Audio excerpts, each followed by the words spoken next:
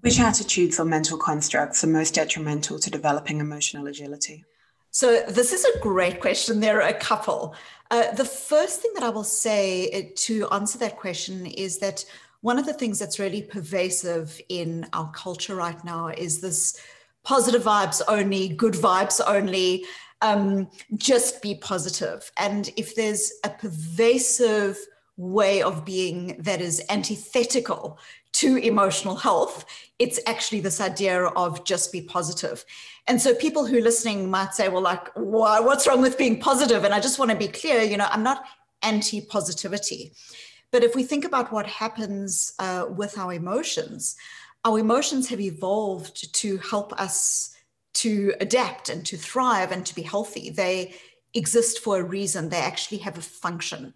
Charles Darwin described this as the function of emotions being the capacity to hear what our emotions are telling us so that we can be more in sync with ourselves, but also to hear the emotions of other people and so we can respond to them effectively.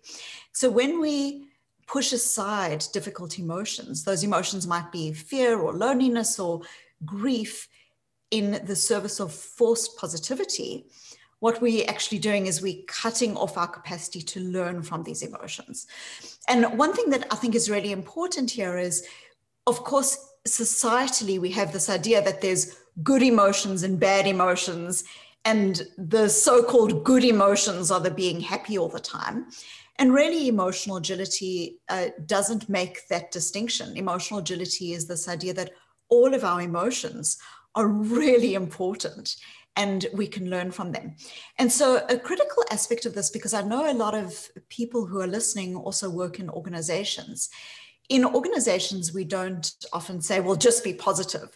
But we do often say things like, you either on the bus or off the bus. You either with us or you against us.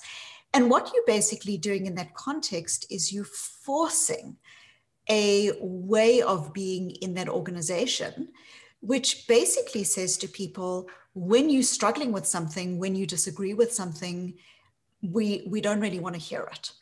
And so what's really fascinating is a lot of organizations are trying to be agile and innovative and collaborative, and yet you only get collaboration when you are open to potential conflict. You only get innovation when you are open to the fact that an idea might not work.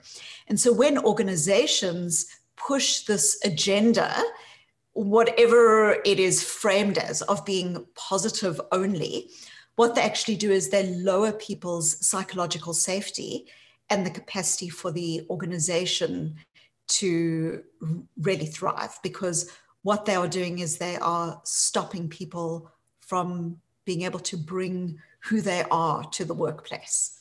So I think the pervasive idea, to answer the question, that I think actually undermines emotional agility is that there's good and bad emotions, and that we've actually got to have these good emotions all the time, this positivity. That I think is one of the core ideas. And for a range of reasons that we can get into, this orientation actually doesn't work. It actually leads to high levels of depression and anxiety and lowers people's capacity to be goal-oriented and to thrive in the world.